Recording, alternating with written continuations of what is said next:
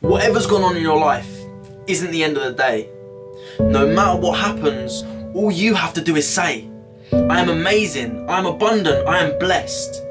Use the power of affirmations. The words that follow I am dictate your life. How you live today comes from the words you say. The words you say in your mind, the words you say out loud.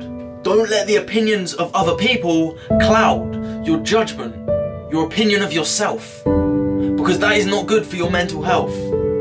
People around you, they will put you down, but there will be people around you that will lift you up, take you up, one step above.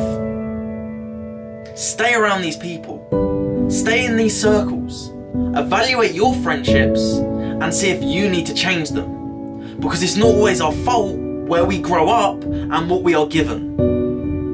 You have the choice to stay where you are or to be risen by others, risen with people, risen to your best capability. We all deserve that because we are all equal.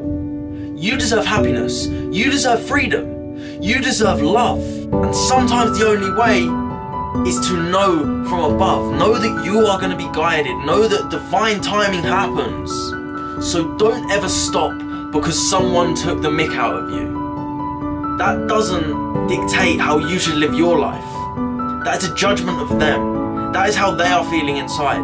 Because remember, someone who is truly happy inside would never intentionally hurt you. The only people that would intentionally hurt you is someone who is either hurting or has been hurt in their past. Now, as saying goes, hurt people hurt people. But I truly believe a lot of hurt people help people.